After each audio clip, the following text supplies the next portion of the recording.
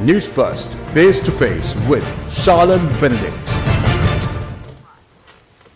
Future generations in Sri Lanka are not going to ask politicians what party they belonged to, because frankly, right now, it's all a big confusion. But what they will ask is, what did you do when Sri Lanka was sinking? A very good evening and welcome. This is Face to Face. We're in discussion today with parliamentarian Dilan Perera from the Freedom People's Congress. A very good evening, Mr. Perera, and welcome to the show. Good evening. First things first, just to set the record straight and to know, for the general public to know, where you stand exactly. You began as a member of the Sri Lanka Podujana Peramuna. You contested the election, won the parliamentary ticket under the SLPP, broke away from that government, formed the Freedom People's Congress. But now, you've aligned yourself again with the Samagi Jana Balawegaya. Are you a member of the Samagi Jana Balawegaya? What has really happened here? Well, first of all, to make a short answer, well, I am not a member of Samagi Jana Balawegaya and I will not be a member of Samagi Jana Balawegaya in the future as well. That I am referring to Samagi Jana Balawegaya party. But we are in the process of building a grand alliance led by the Samagi Jana Balawegaya. So we'll be a part of that alliance. Getting back to your earlier question, yes, I contested under the SLPP ticket and won the Badula district. And then when it came after the Aragale, when Mr. Gotabaya Rajapaksa left, it came to a stage where we had to elect a president inside parliament to continue with the remaining period of Mr. Gotabaya Rajapaksa's term. So, since we contested under the SLP ticket, as you very correctly said, we thought it fit that it must be somebody from the SLPP who must become the president to carry on Mr. Gotabaya Rajapaksa's remaining period, because that is the mandate given by the people. So, what happened was completely something unexpected and completely a thing that never happened all over the world. Now, there in a country all over the world, there are two types of leaders: elected leaders and selected leaders. Elected leaders are people like us who are elected by the people. Selected leaders are people like the government agent, the Grama Sevakas, division secretaries. They are selected leaders and they become leaders in society, in public service due to the expertise in various fields. But here, today we have a president not elected, not selected, but rejected, because the president's party got rejected the elections. And but one could say that even the SLPP was rejected by way of the Aragale and what transpired in 2022. Yes, but the only thing is, for that to happen, we must have an election. Have an election. So, at that particular election inside parliament, we members of the SLPP who decided to support Honorable Dalasalha Peruma as our candidate were of the opinion that the remaining period of Mr. Gotabaya Rajapaksa should be represented by SLPP member of parliament, because that is the mandate given by the people. Whereas, majority of the SLPP decided to support Mr. Ranil Wickramasinghe, who was rejected by the people. But now, Mr. Perera, why all of a sudden, not all of a sudden really, this political crossovers? We've seen this game before, and people are very, very skeptic about this. Now, we speak about better representation, better governance, not good governance, but better governance, true politics to be conducted here in Sri Lanka for the betterment of the country. Now, you obviously are of the position that your move to the SJB-led alliance is in the best interest of the country. Was this decision based on the policy of the Samagi Jana Balawegaya or the policy that they are propounding that would get Sri Lanka out of this mess? Is it based on that? Sharan, as you said, our country is well known for crossovers, but our crossover was very much different to some of the well known crossovers that you are talking about, because in most crossovers are where the opposition members cross over to the governing side to accept portfolios and to accept positions in government.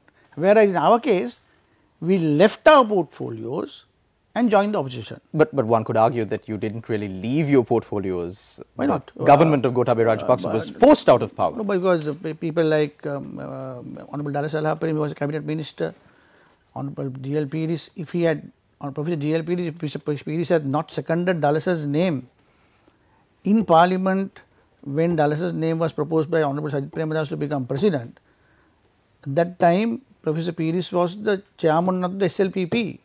If he had not done so, today the Prime Minister would have been Mr. Professor J.L. Piris, not Dinesh Gunawardena. So let's not cross hairs over the similarities. So I'm just trying to say, well, it's different. Our crossing over was different because we left. I was the deputy chief whip of the governing party, which was equivalent to a state minister's portfolio. We all left that and joined because principally we thought that a rejected person by the people should not get elected as president.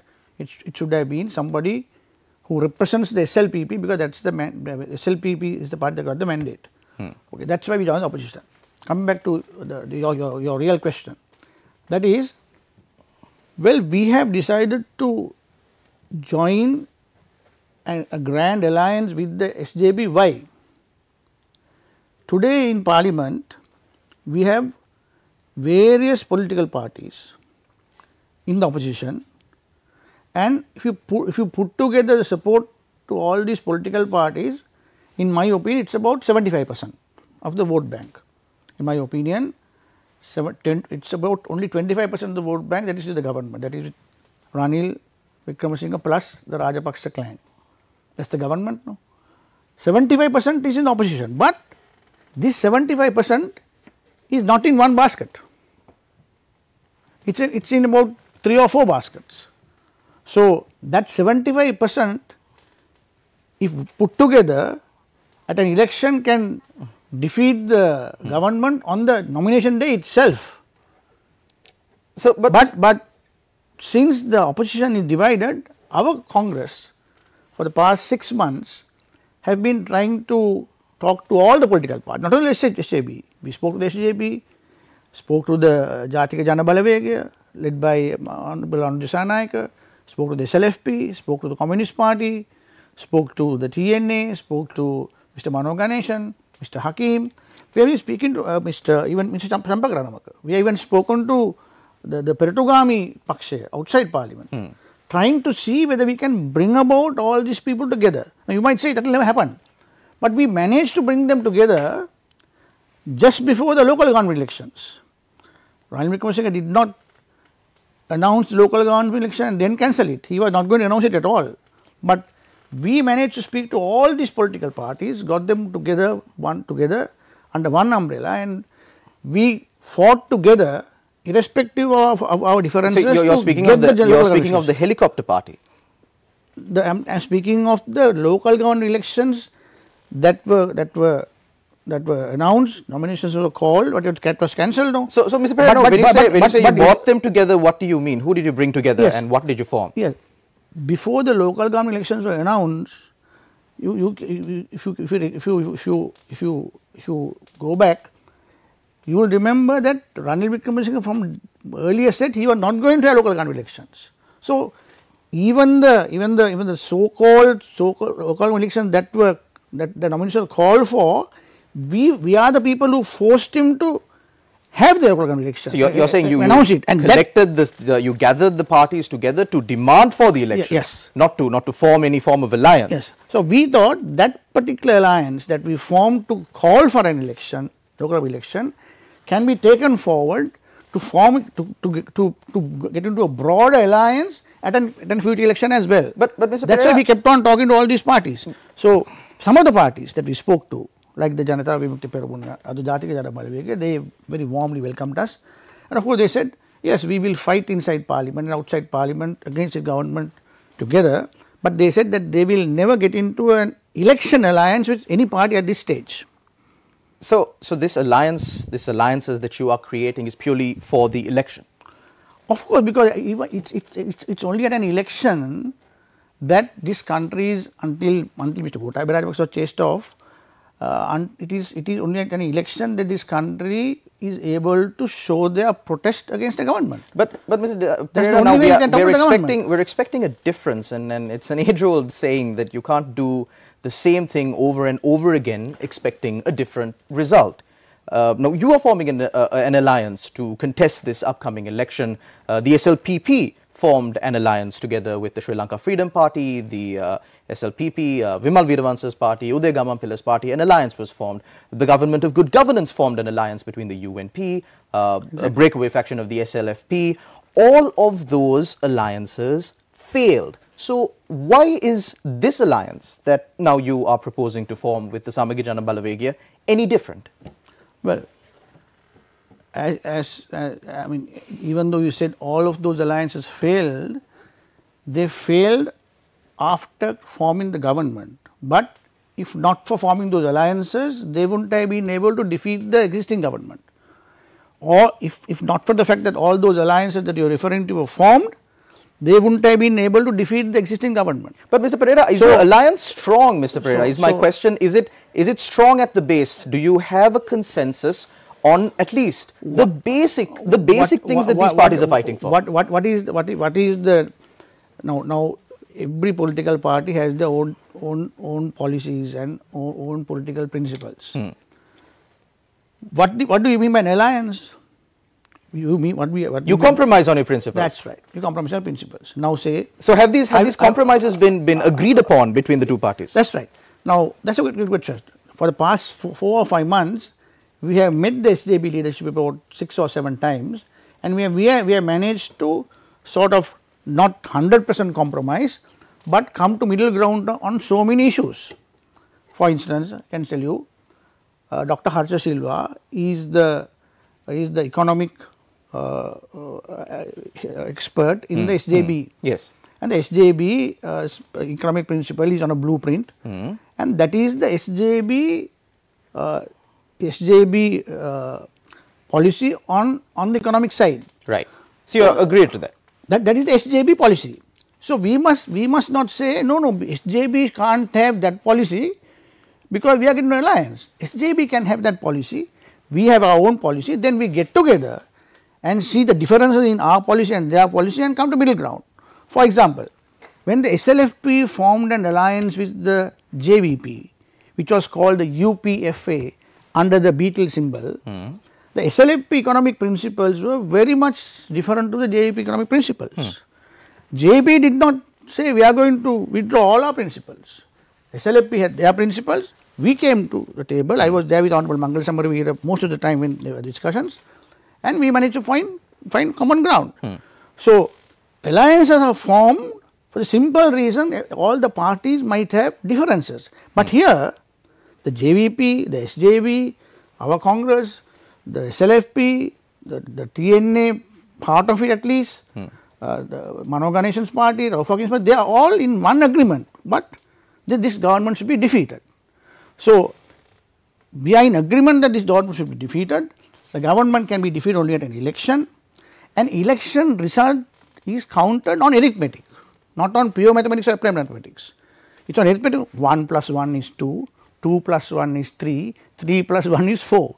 So we can have our principles and keep on talking about our principles till dawn in the morning, but the simple reason is at an election the result is counted on simple arithmetic, and arithmetic means trying to bring all the parties against this government together. Mr. Dilan Perera, I understand the requirement maybe on the part of a certain section of this society to defeat this government, and of course there are those who support this government and who think that this government is really bringing in change to Sri Lanka.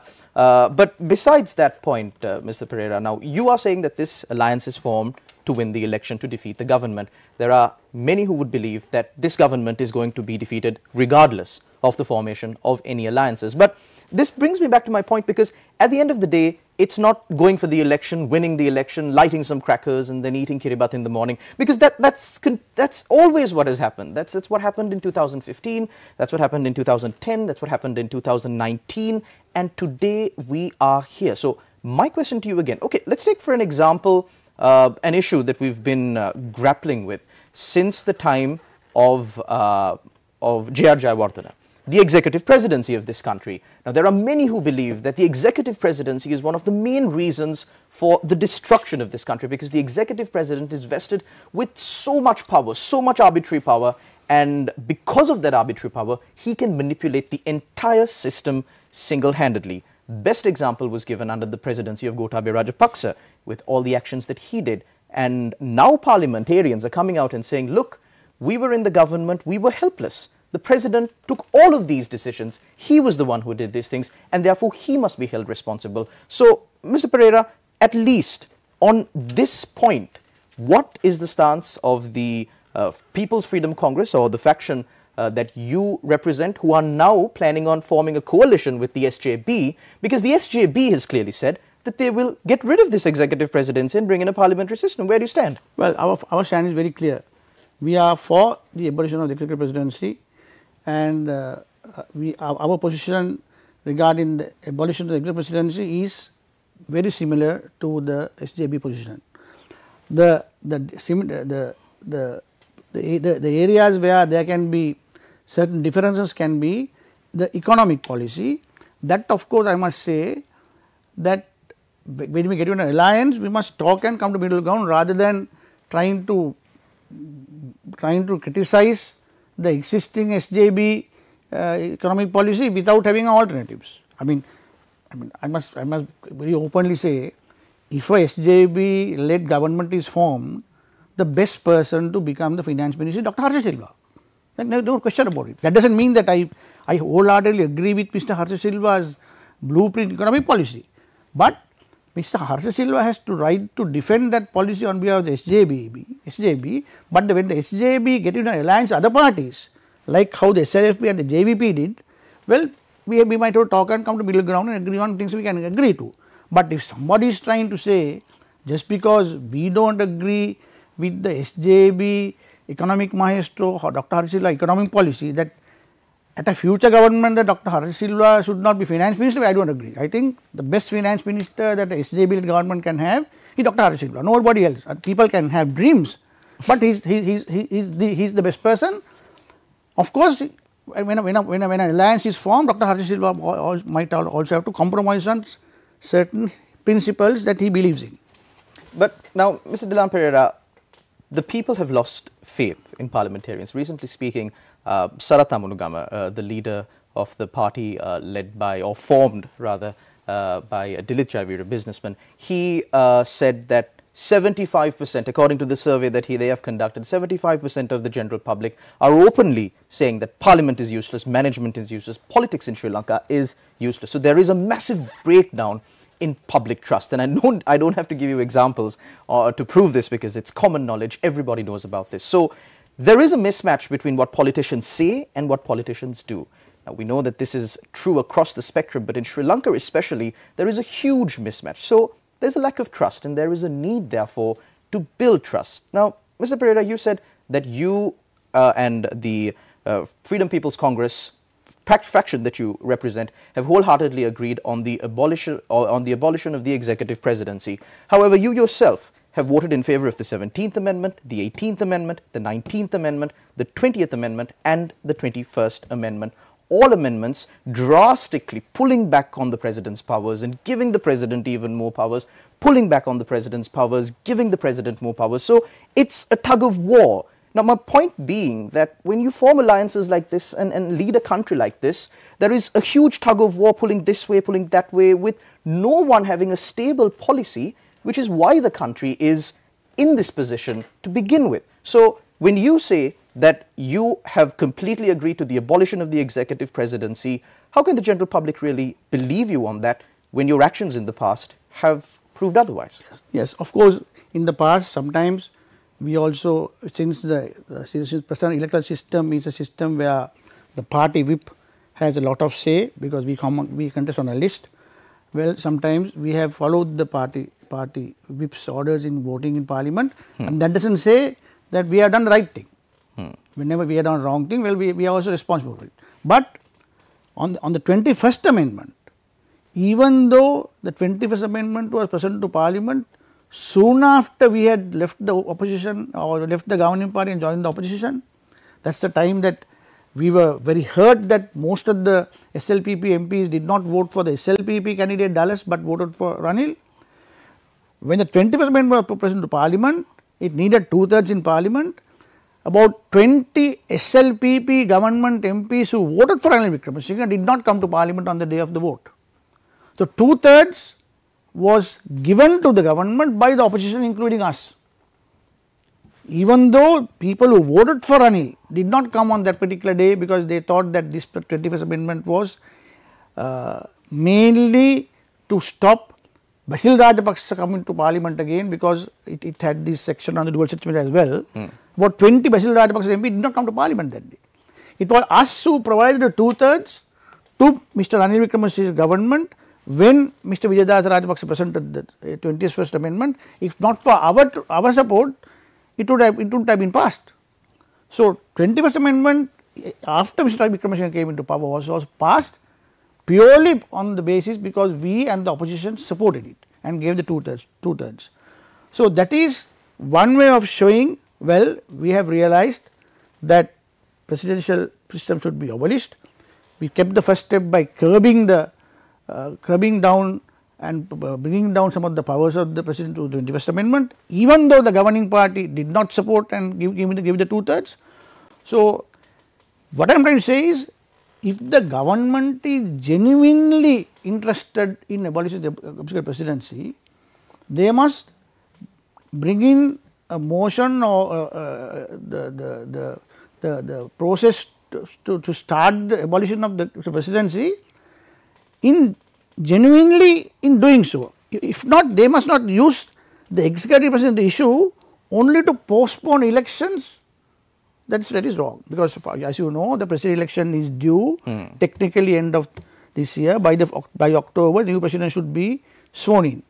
Whereas the Parliament, technically their session ends 2025. So, if the government sincerely wants to abolish the executive presidency, let us do it. We will support it. We will give 2/3 in Parliament, then it can go to a referendum. But at the referendum, the government must say, as soon as the executive presidency is abolished, there will be parliamentary elections for the people to decide who is going to govern this country. Mr. Perera, we're in the final few minutes of the show, but I really want to just pick your mind on this point. What do you genuinely believe in? Because something is important, as severe or as crucial to the administration of a country, such as the form of governance. It's the basic, the cornerstone of Sri Lankan democracy, the form of governance. Is it an executive presidency? Is it a parliamentary system? You cannot have people who would one day come and say a parliamentary system is great, and then on the very next day say an executive presidential system is great. So now, you yourself said that there have been times where you have voted in line with the government whip's decision or the party's decision. But what do you genuinely believe in? What have you genuinely believed in? What is the proper system of governance for Sri Lanka, an executive presidency or a parliamentary system? Right now, I believe it's a parliamentary system, of course, but I must say. But when you say right now, isn't that what starts with? No, because I want to add something. But it has to be not a unicameral system, but a bicameral system. Okay. You know, since there was executive president who was elected by the people, the minority had the right to have a say in electing the president at a presidential election. So, as soon as the executive presidency is abolished, the leverage that the minorities would have had an election will go off. At a parliamentary election, that they won't have that much of leverage. So, at the moment we have executive presidency system with a unicameral parliament, that is one house. If we genuinely want to abolish the executive presidency, we must have a bicameral system where the parliament also will be, then there will always be a senate. Then the Senate will replace the executive presidency to do the checks and the balances. And the Senate will be elected not purely on the votes by the people, but also the Senate will allocate various communities, various religions, various sections of society, various quotas to get into Senate. They will be elected by the people, of course, but then not only people's vote, but also the representation in the Senate must be in line with various sections of the community, so that there is no unjust treatment of communities. And that Senate will replace the executive presidency to do the checks and balances. Mr. Perera, we're in the final few minutes of the show. If I can just squeeze in one more question. Mr. Perera, now there is, as I said before, a lack of trust between the general public. You yourself said that there have been certain instances where you had to vote with the decision of the party. But those kind of decisions that are not true to the people, that are against the people's interest, is one of the main reasons why Sri Lanka is here today, and also why Parliament or parliamentarians cannot take personal responsibility for the decisions that they have made. So moving forward, Sri Lankan people don't want the old politics that destroyed Sri Lanka. They want a new form of politics, a genuine form of politics. Can you, as a parliamentarian right now and a hopeful candidate for the next election, ensure that genuineness, that the mistakes of the past will not be repeated going forward? Yes, I think whatever an alliance that we are forming with whichever the party, in that we must have our economic and political principles, and in our political principles we must have a section to say that the members who are elected from that particular party will be able to work according to his conscience, and also the cabinet should sign a contract with the president, whereas the president will give timelines and targets to the cabinet and say, this is your target for 6 months, achieve it, otherwise you go home. This is your target for the first 1 year, achieve it, otherwise you go home. In the same way, all the top officials in ministries, in the public service, also should be given targets. We must have a performance based, target oriented promotion scheme in the public service as well as politicians. Otherwise, what happens? KPIs. Yes. Key performance indicators. We already have that. Yeah. That we have here it at Newsfirst. At Newsfirst, you have it in the private sector, but not in the government sector. The government sector, if you are senior, you get promoted whether you do anything or not. But have a performance based, target oriented promotion scheme in the public sector, and that, when I say public sector, that includes the cabinet and the members of parliament as well. Public representatives as well. Hopefully this concept spills over to local government members and provincial councils as well, as and when they are formed. Thank you very much, Mr. Dilan Perera. Thank you for having me. For coming on our show and expressing your thoughts so freely. Thank you very much to all our viewers out there for tuning in to another episode of Face to Face. Of course, the election is coming up. People are closely watching this election because